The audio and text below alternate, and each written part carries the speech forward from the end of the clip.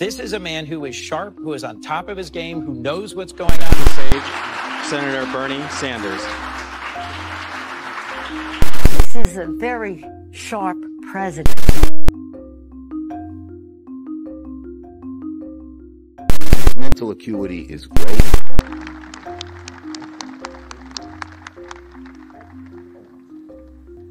Now our great speaker, our partner, who all of these bills we've met. President Biden is absolutely fit.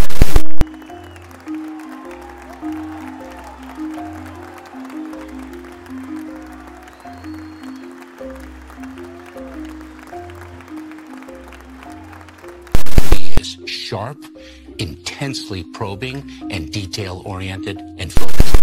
Eligible for what I've been able to do with the with the COVID, excuse me, with dealing with everything we have to do with, look, if we finally beat Medicare. In a speech from the Oval Office on Wednesday night, President Biden announced that he's withdrawing from the 2024 presidential race. He explained that his decision was driven by a desire to protect the country from the potential consequences of a Trump victory in November. Biden's decision, first announced on Sunday, came after weeks of pressure from top Democratic allies following his faltering performance against Trump in late June. This move has disrupted the already unprecedented race, thrusting Vice President Kamala Harris into the spotlight as the Democratic Party's heir apparent to take on Trump in November. Here are the 4 key takeaways from Biden's first speech since ending his 2024 campaign and endorsing Vice President Kamala Harris as his successor. I revere this office, but I love my country more. It's been the honor of my life to serve as your president. But in the defense of democracy, which is at stake, I think it's more important than any title. Although Biden did not mention former President Donald Trump by name, his remarks made it clear that he saw the prospect of his rival's victory in November as a potential disaster for the nation. I draw strength and I find joy in working for the American people. But this sacred task of perfecting our union is not about me. It's about you, your families, your futures. It's about we, the people. We can never forget that. And I never have. I've made it clear that I believe America is at an inflection point. One of those rare moments in history when the decisions we make now will determine our fate of our nation and the world for decades to come.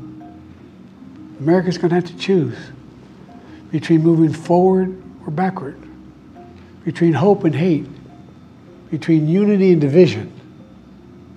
We have to decide, do we still believe in honesty, decency, respect, freedom, justice, and democracy?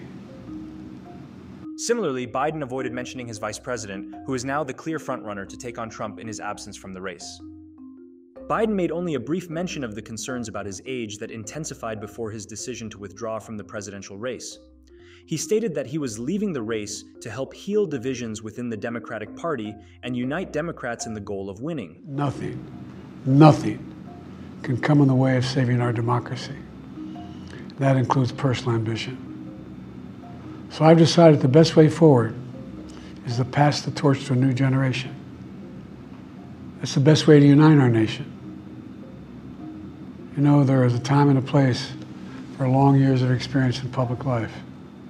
But there's also a time and a place for new voices, fresh voices, yes, younger voices. And that time and place is now. Biden took a moment to express his gratitude to Harris, whom he has endorsed as the Democratic candidate. I made my choice. I've made my views known. She's experienced, she's tough, she's capable. She's been an incredible partner to me and a leader for our country.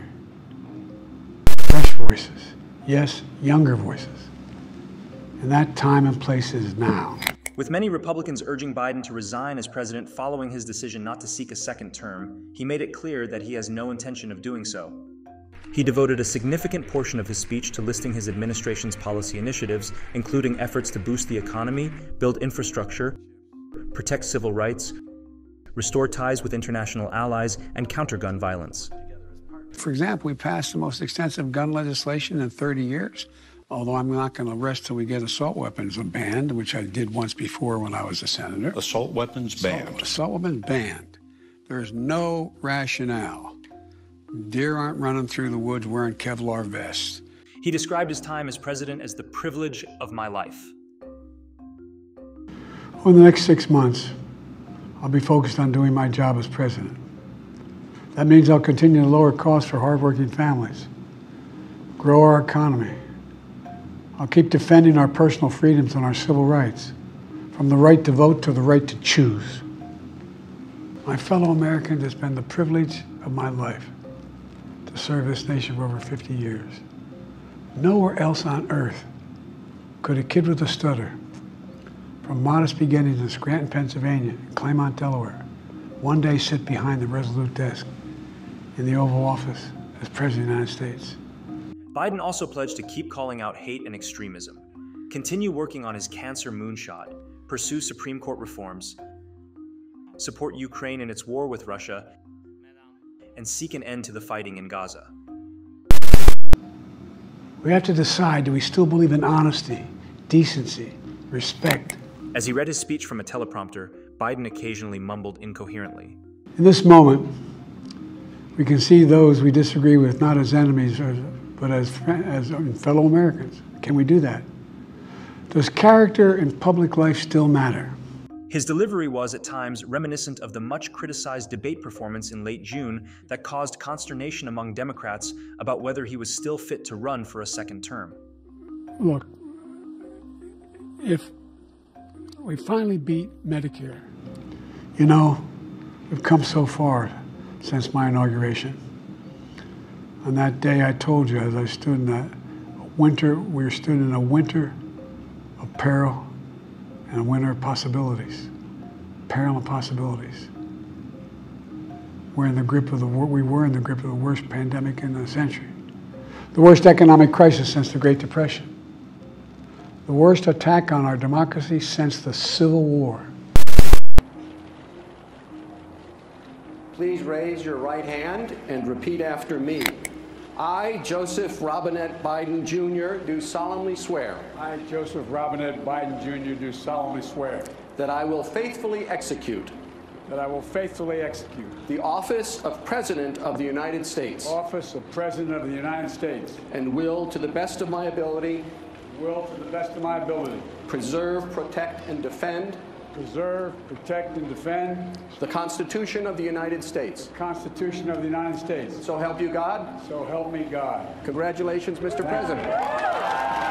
Biden's speech also aimed to highlight his legacy. I ran for president 4 years ago because I believed and still do that the soul of America was at stake. The very nature of who we are was at stake. And that's still the case. America's an idea. An idea stronger than any army, bigger than any ocean, more powerful than any dictator or tyrant. It's the most powerful idea in the history of the world. That idea is that we hold these truths to be self-evident. He went on to list some of his most significant accomplishments, including signing toxic burn pit legislation to help U.S. soldiers, passing the first major gun safety law in 30 years, overseeing a drop in the violent crime rate, nominating the first black woman to the Supreme Court, and helping to pass the country's most significant climate law. My fellow Americans, today I'm honored to officially introduce to you the next Associate Justice of the Supreme Court of the United States, Ketanji Brown Jackson. I've given my heart and my soul to our nation, like so many others. I've been blessed a million times in return with the love and support of the American people. I hope you have some idea how grateful I am to all of you. Biden's speech received praise from his allies, but not everyone in his party may find it satisfying. The president offered little clarity on what ultimately led him to leave the race so late into the election season, despite previously stating that only the Lord Almighty could convince him to step aside. He also did not address the concerns of party members who criticized the late decision for largely preventing other potential Democratic candidates from mounting meaningful bids for the party's ticket. The great thing about America is here, kings and dictators do not rule. The people do. History is in your hands. The power is in your hands. The idea of America lies in your hands. We just have to keep faith, keep the faith, and remember who we are. We're the United States of America, and there's simply nothing beyond our capacity, and we do it together. So let's act together, preserve our democracy. God bless you all, and may God protect our troops.